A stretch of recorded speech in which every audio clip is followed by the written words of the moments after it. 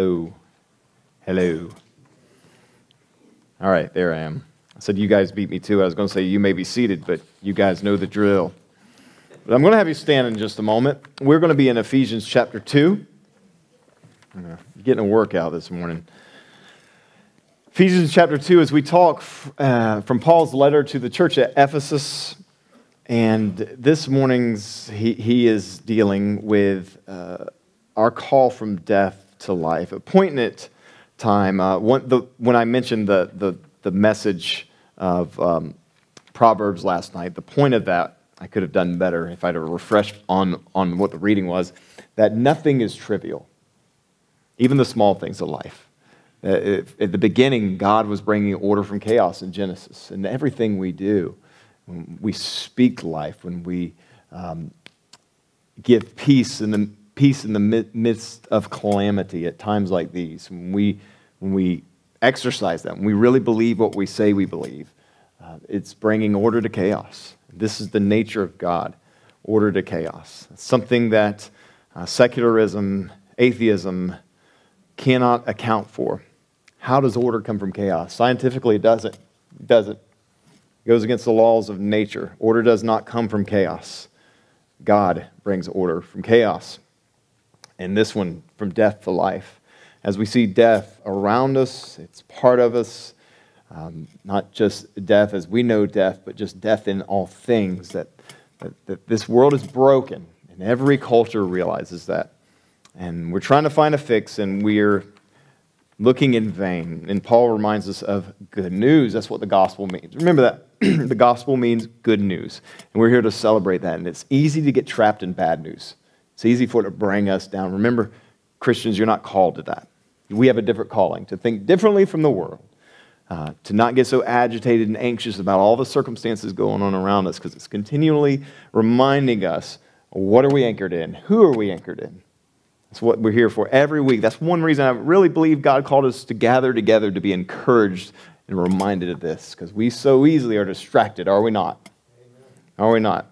So let's join together in unity this morning, celebrating life and the good news that God has given us. So let's read, and we will dive in and pick this apart. There's a lot in these 10 verses in Ephesians. Ephesians 2, verses 1 through 10. Stand with me as we read God's word. And you were dead in your trespasses and sin. Now, we just went through chapter 1, which was talking about how God's relationship with us is one-sided. Basically, big idea, He doesn't need us, He wants you. He doesn't need you to complete Him. He wants us, and He pours His love on us so we might give His love to others, that we need Him. We're in desperate need, and thankfully, He is a gracious, giving God.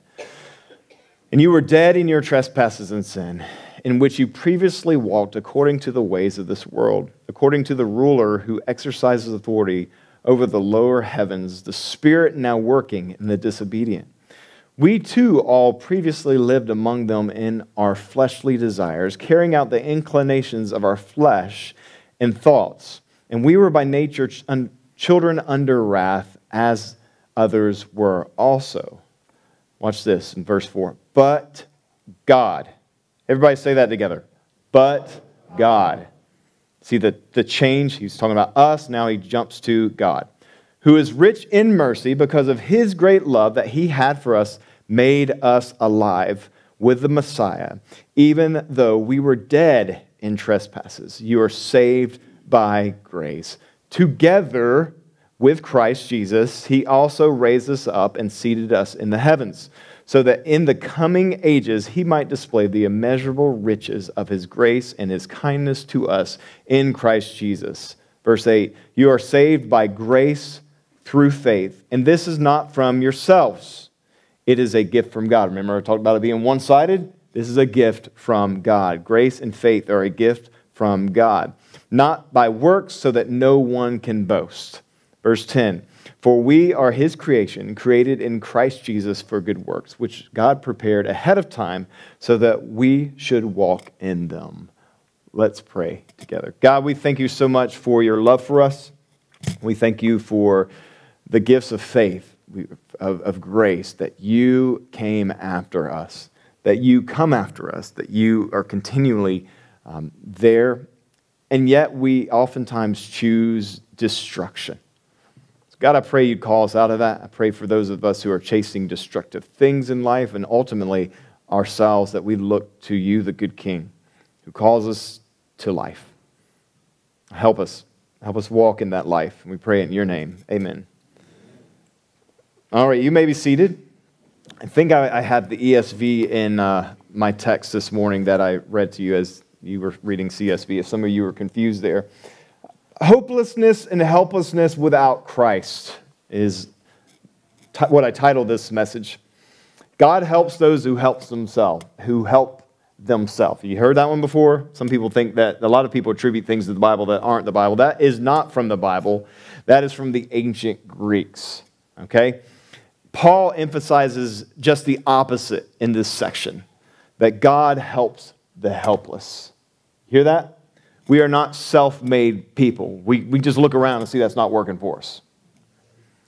That God helps the helpless. God helps those who call out to him. Even more, he helps his enemies who have transgressed his holy law, who have gone against them. As we talked about at the beginning of this message, that this is written by a guy who was persecuting, who was going the total opposite direction. And God said, I'm going to appoint Paul to do my business, and he will burn out for my glory, for my name's sake. That God goes after even his enemies. You've heard the old saying, don't forget where you came from.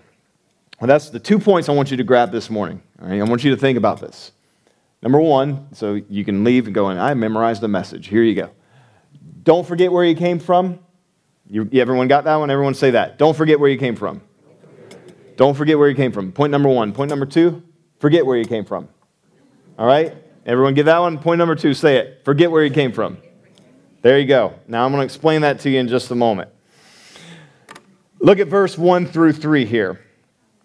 And it's funny, as you read this section, those of you who grew up in church, a lot of those verses were those ones you put to memory as a young child or at some point in life. These are rich texts that we have had memorized, or that ones that have been those verses that we put to our memory, where people have told us, you need to memorize this one. This is one of them. In verse 1 through 3, and you were dead in your trespasses and sin in which you previously walked according to the ways of this world, according to the ruler who exercises authority over the lower heavens. This is talking about Satan and the leader of this world, the spirit now working in the disobedient. We too all previously lived among them in our fleshly desires, carrying out the inclinations of our flesh and thoughts that we were by nature children under wrath, and others were also. So Paul's reminding us here that sin, listen, is not just what we do that makes us sinners. It's our condition. Hear me? It's who we are, that we are born chasing after our own way. I remind you, I've used it over and over, we don't have to teach people to sin. Think about that one. We don't have to teach people to go our own way. We don't have to teach selfishness. We have to teach good. So you want to get that illustration down? Come hang out with my 2-year-old for a little while. You'll get it. No one has to teach, mine. Take a wiffle ball bat and pop another kid over the head. You don't have to teach that stuff, right? It's in us. We have to teach good. We have to teach manners. We have to teach order. We're good at chaos. Naturally, hang out with children. You'll get what I'm saying. You guys that are called to work with children, God bless you. Have mercy on you. That's a great thing. God has set you apart for that work. But you're seeing this, that we are by nature not orderly in that manner. We by nature aren't kind to one another. We're about us. From the gate, out of the gate we are. And the scripture says we are dead in our sin. We are without hope. What does dead mean? Dead. In the Greek, you look at what that means. It means that we are dead. A dead man can't do anything. He's incapable. And that's the point that he's building here, to say we cannot reach for our own prescription. We cannot fix ourselves. We have needs. That we are helpless. So sin is not just what we do, it's our condition. We sin because we're sinners. I am reminded of and as I am saying this, in point number one is don't forget where you came from. I'm reminded of a guy at Calvary, where I grew up, and Dad pastored for how long? 11, 12 years. There was a man named Joe at Calvary. And Joe was a cowboy. If you had to picture what a cowboy looked like, sounded like Joe. This is Joe. He talked, had this rugged voice, talks real slow and a patient, gentle man. But Joe had a moment in his life where, you see in the verse where it says, but God, where God stepped into Joe's life.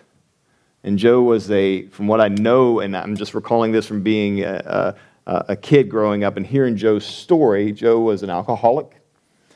He was not a kind man. It controlled him. But God stepped into Joe's life and made this hardened man who was addicted to alcohol and wasn't very kind to people become the most gentle, compassionate. You could just feel it oozing out of Joe. And when he prayed, you could hear it. You could feel it, this thankfulness to God for what he was not anymore. He had a but God moment in his life. You think, I'm going to say this later, the BC, before Christ, after. Joe had that moment. Joe remembered, you could feel it in his prayer, his thankfulness that he wasn't the man he once was. And he was a different person now. Radical change. And you could hear him when he prayed. It was like it was beautiful. For some reason that stuck out. You could see that grace clothed him. And he never forgot where he came from, and you could feel it. You could sense it. Listen, you give grace when you get grace. And what I saw in Joe, this compassion for people and this love for people, was because he understood what he came from and who he once was. That he could give this to other people. We have to be careful of playing the mode where, and we do this oftentimes as Christians, in our self-righteousness, we'll get stuck in, hey, well, I've done some bad things, or I was here, but at least I'm not like those people. And when I say at least I'm not like a certain person, probably somebody comes to our mind. And here's where things change when you get what I'm talking about here. Remembering where you came from. You could have been. Given any situation, you could have been anybody. That guy you go, I could never do that. Yeah, you could. Imagine being raised in what's going on across the world in something like that. Imagine being born into Taliban's family. What would you be? This is, but by the grace of God are you where you are. And I don't know how we let the Lord deal with that and figure that out. But this is a call to thankfulness for where you are. And remembering what you could be. And here's the deal. I don't know who said it. We studied this weeks back on a Wednesday night. I remember a pastor said, it might have been Keller in the Proverbs book, that said, for the person, the closer we get to Jesus, the harder time we have pointing out other people's sin, because ours becomes magnified in our life. Our sin becomes greater. We remember where we came from. We remember the things we deal with, and it helps us to identify the people sometimes that we're quick to throw stones at or quick to judge, to go, I could be that person, or I was that person. So that group where we go, at least I'm not like them, you could be. And until you see that, I don't think you fully understand and comprehend grace, which we're going to spend a lifetime trying to figure out what grace is. That God freely gives us what we don't deserve. We don't understand that. But may we understand that we could be anybody. Those people that we're repulsed by, I can't believe they do that. I don't have that inclination, or whatever it might be. We could be. We could be. If you're in another situation. We are all level in sinners, as sinners. We're born this way. But God. So may we remember that. I think, I get personal with you for a second. having a brother that dealt with the things that I saw him deal with. I saw even in Dad's life, and I didn't plan to say this, but Matt dealing with addictions his entire life. And I remember Dad standing here and us both saying, we did Matt's memorial service here, saying to people, a lot of the people that were here were some of Matt's friends, and some of them were still stuck in addiction cycles. And Dad said these words. He said, we're not mad at you when we're wanting you to quit and stop going the way you're going. We love you, and we don't want you to be where Matt is right now. And my brother passed away from his battle with addictions. And I think this is what we're getting at. The more I saw Matt, there would be sometimes some anger at what he's doing, but also going, could have been me. Could have been me. I think had I not lived in my brother's shadow of seeing the choices he made that were destructive, I might have made those same choices. I am no better. We are all one decision away from destruction. You hear me? Amen. So instead of us putting ourselves up, and even in I know there has to be a call for light in darkness, and we have to be people who say this is wrong, and we got to take a stand, but we do it with a tear, with compassion, knowing that we're capable given a certain situation. So I think in my walk with Jesus changed from me sometimes getting angry or judging my brother at certain times to being compassionate and going, that could be me. To the person on the side of the road holding up a sign that you go, I'd never do such a thing. Could be you. You could be in those shoes. But by the grace of God, that's right, David. Let me tell you one more story, and this was for free. I didn't plan on saying this, but I worked in Lakeland with our school would go volunteer at a homeless shelter. And this homeless shelter was the best. It's called Lighthouse Ministries in Lakeland, downtown Lakeland, and they would rehabilitate people. And I've never seen a program so smoothly run where they help people homeless that would be rehabilitated, get jobs and things like that. The head guy that ran this helped our students, and he guided them. And I got to talking with him and hearing his story. And I don't even remember his name. I just remember his story. I said, how did you end up here? And he was an awesome guy. And he said, I was married with a lovely wife, 3 children. He said, I had a job, had a house, everything going smooth. He said, and then one day my wife and 3 children were killed in a car accident. He lost them all like in a moment. 3 kids and a wife. And he said, I had a nervous breakdown and just started drinking it away. And he said, I couldn't cope, couldn't deal with life. He said, I ended up homeless. Normal guy. Had it, basically said everything was going good. One moment changed his life, and he ended up being homeless. He said being strung out on drugs and everything else just so he could cope with life.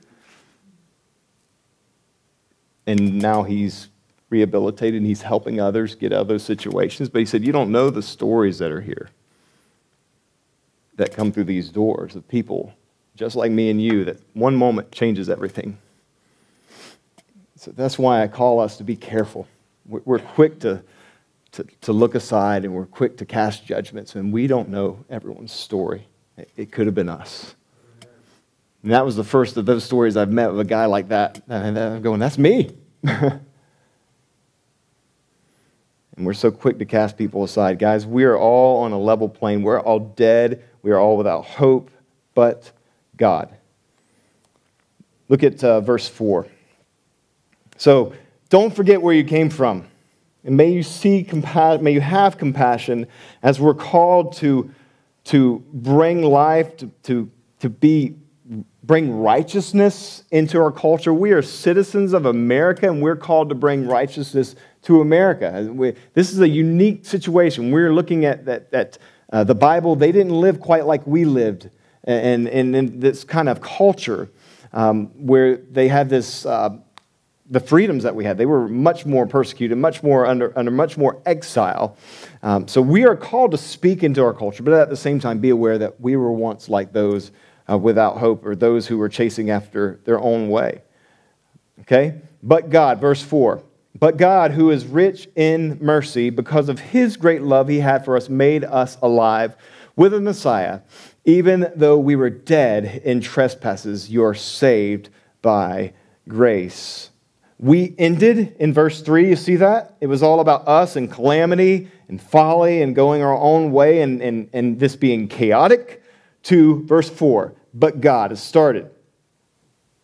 Even if this happened to you at a young age, right, so you might not have one of those Joe moments I talked about where there was this radical change where you were like this terrible, person you would never want to be. Maybe you were changed when you were young. It's still but God. He has shaped who you are, maybe kept you from things, maybe kept you from chasing after that folly. This is your condition. Remember that. So someone like me, I started following God. There's really not a time where I don't remember where I was taught, Jesus is Lord, and I've surrendered to that at a young age.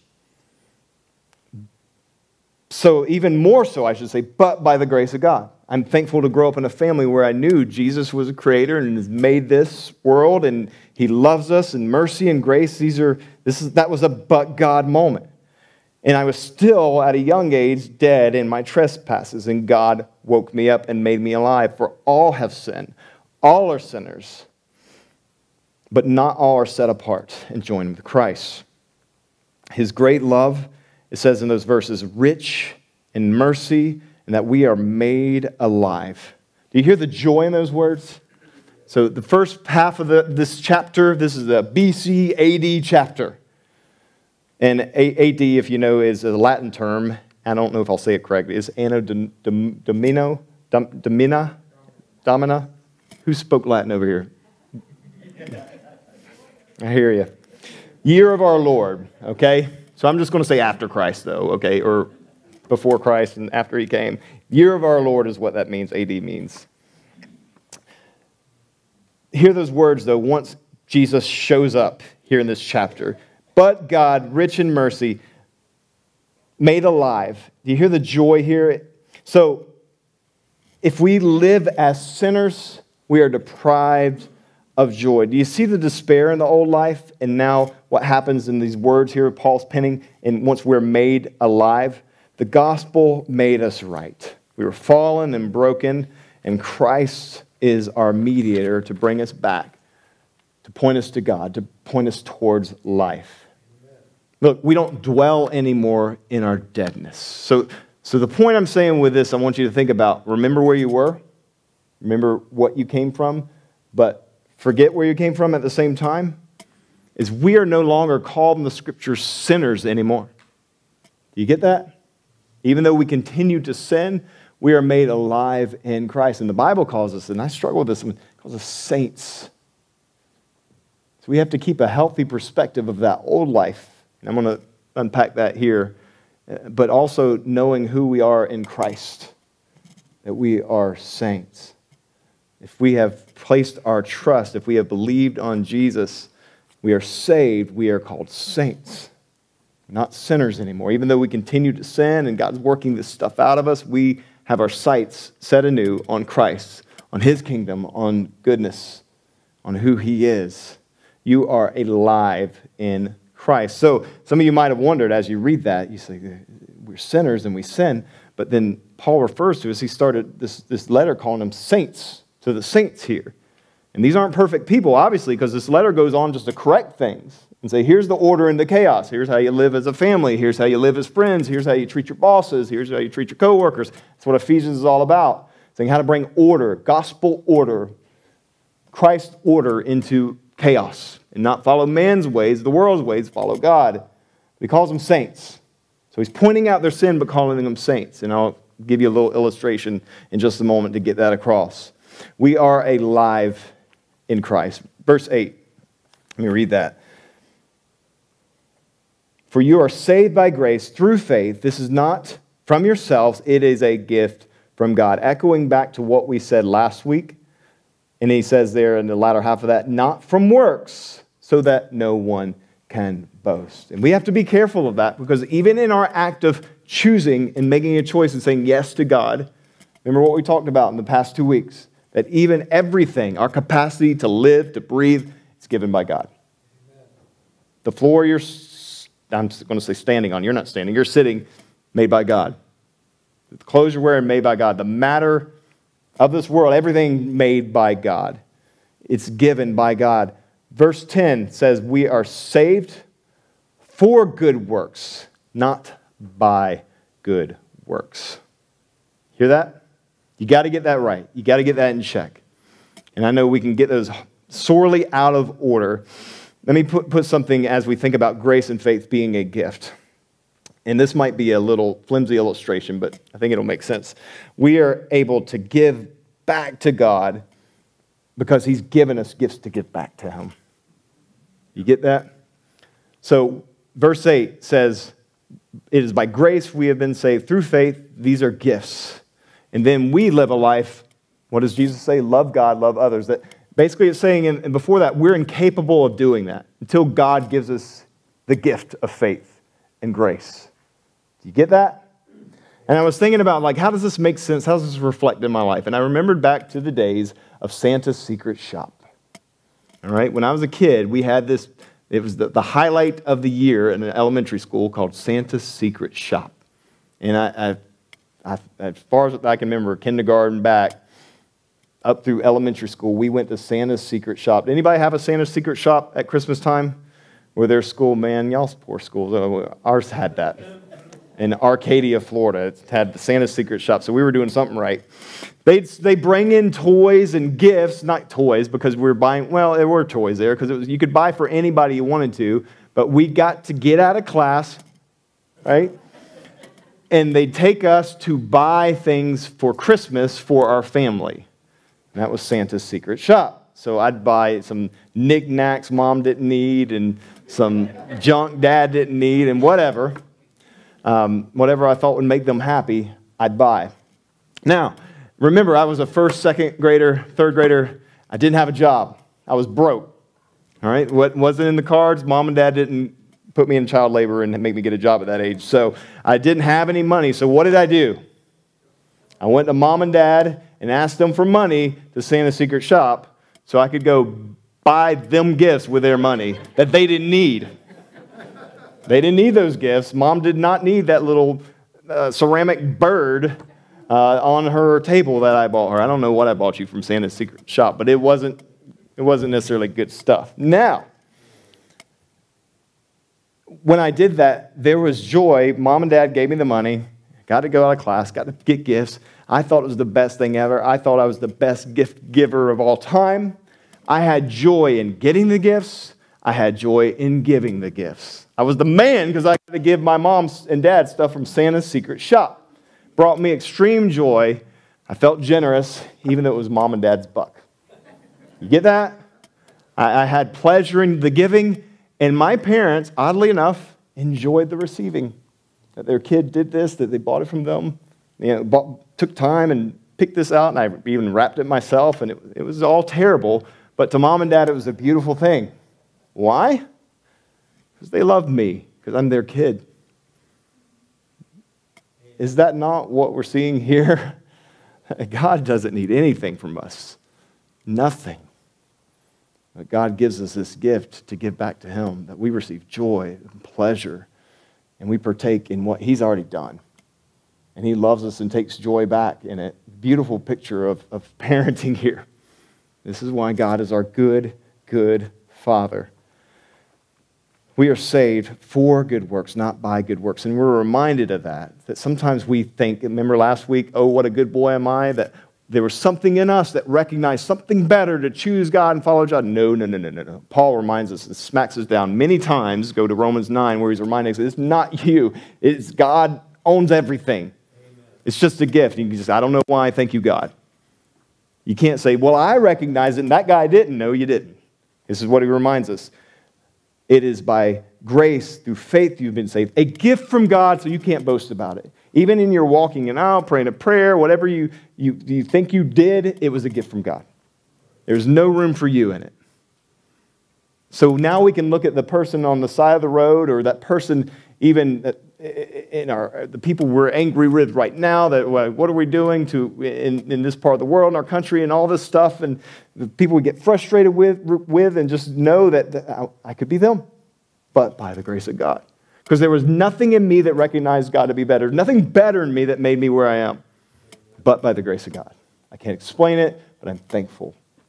And now I will continue to give those good gifts to others too, because God has given them to me. So forget where you came from. Don't lie and bask in that, but never use your old life as an excuse. So forget, but don't forget. Your sins are remembered no more, the scripture says. I remember hearing time after time pastors coming in back in the day, and some of you have probably sat through some of these where they had this testimony where they spent more time talking about their old life and trying to draw you into how bad they were than their new life. And we have to be careful of that. And the scripture is really painting us the opposite, that we don't hold on to our old, we don't brag about our old life, but the opposite of that we've been made new. Never let your past be a chain. Remember, your guilt is gone. God is looking not at your past, but looking at Christ and what he has done, and that he has taken all that away from you and remembered it no more. There was a song, an old contemporary Christian song back in the day, Stephen Curtis Chapman penned, and it said, "Remember your chains, but remember your chains are gone." So keep them in arm's length. Don't look back. Don't dwell on it too much. Don't forget where you came from. Look ahead, but don't forget where you came from, because that reminds you what you're capable of. That reminds you of that person that is without hope. That we could be them. So I'm going to wrap this up with this. Listen to the AD BC moment here, okay? Compare and contrast verse 1 through 3, verse 4 through 6. So BC, old life. AD, new life. When God steps in. BC, we were dead. AD, we are now alive. Before, we were enslaved. The contrast here. This is, remember, I've got teacher in my blood, so we're comparing and contrasting. You guys remember that? Doing that in English class? We were objects of wrath. Now we are objects of grace. We walked among the disobedient before Christ. Now we have fellowship and union with Christ. Before, we were under Satan's dominion, the ruler of this world, it says. But now we are in union with Christ. See that? Hear that good news? New life, we're alive, we're enthroned, we are objects of grace, fellowship with Christ, union with Christ. Let me close with this little illustration. Let me borrow somebody here. I'm going to actually borrow people. James, can you come up here? You're going to be up here anyway in just a moment. And let me see who else I can use here. Lydia, come here, please. All right, these are just symbols. I did not pick them by anything, but James, I'm going to have James represent Hitler over here, okay? All right, Lydia, stand over here. And I'm just using you guys as objects right now, okay? No character was used in the picking of this or anything, okay?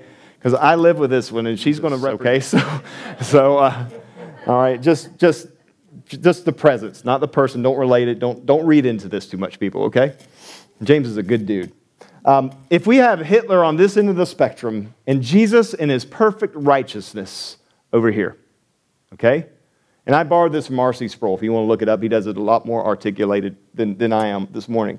But I want you to think about this. If that's Hitler, because if you could just think of a terrible human being, okay? You think Hitler. Jesus, perfect in righteousness, glorified, sinless, the only human to walk, God in the flesh, sinless, him here. Me, if I represent, let me say, who the Bible say was the best man to ever walk the earth? John the Baptist, right? Said he was the best man. You could throw Paul in here, anybody. As a human being following Jesus, okay, let's say before Christ, here, all right, here. Even once I know Jesus as I walk this earth, there's something called sanctification where God's shaking the old out. Remembering where you came from, yet pursuing the new.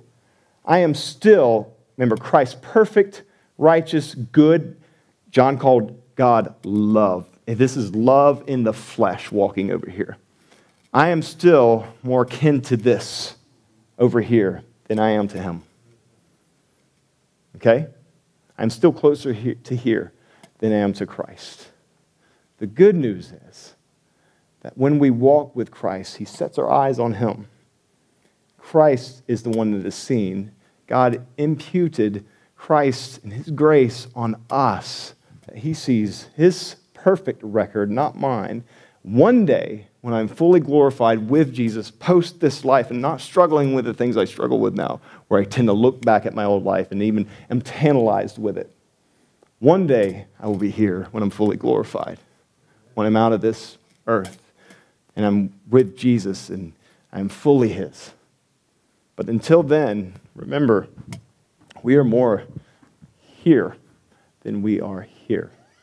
The good news is he does not see my record, my past. He sees Christ. And God is making us new. So remember that. Remember that. No matter how good we are, no matter how much we're getting right, we are more here. We are far away from the righteousness of Christ and the goodness of him. But he gives it to us. You guys can, James, you can go ahead and sit up there if you want. I'm wrapping up. That makes you believe I'm wrapping up here, right? James is like, thank you, Lydia. Listen, that through this sanctification process, we're moving closer to Jesus, but eventually we will be fully there with him. We are fully there with him. Jesus, perfect in his righteousness, sinless, and glorified. We will be glorified too, fully glorified with him when we leave this place and we're home with Christ. We were sinners in the past tense. The scripture focuses more on saints than sinners. Remember that. I know you have a hard time calling yourself saints, but you're a saint not because of you. You're made a saint because of him, because of Christ. And we will never be the same. The scripture says the old has gone. What does it say? The new has come. So let me ask you this question this morning. Have you forgotten where you came from? Now that lands two different ways. I want you to think of that. Have you forgotten where you came from? Remember, yet forget. Look ahead. Keep your eyes on Christ. The old is gone. The new has come. Let's pray together. God, we thank you so much that in your eyes we are called saints, and we wrestle with that because we know our hearts. We know we're still akin to going the wrong direction. Even though we love you, as the scripture says, as Paul, the writer of this letter, says, I want to do what I don't do.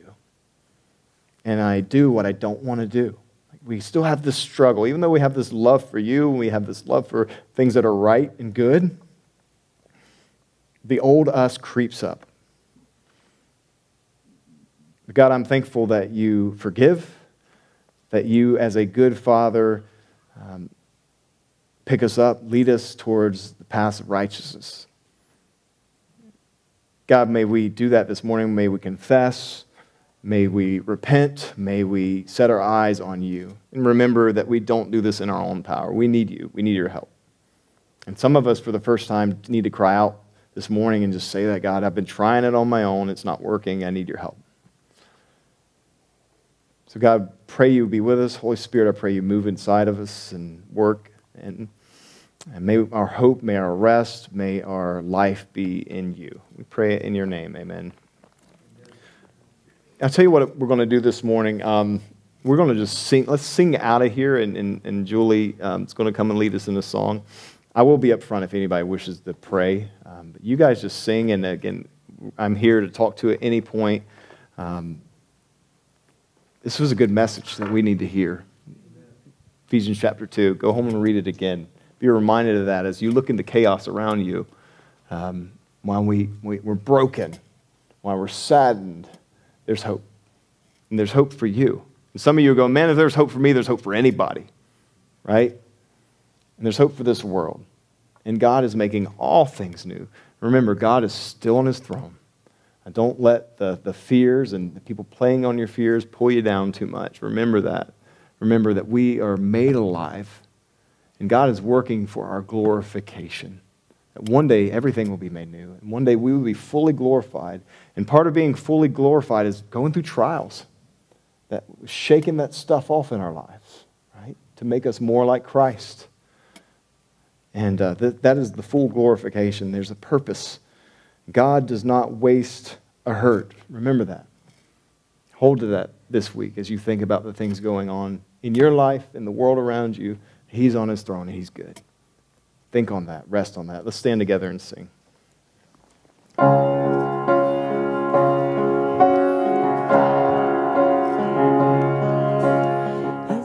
I saw Eugene Peterson, who passed away, the guy who penned the message. I've talked about him a little bit.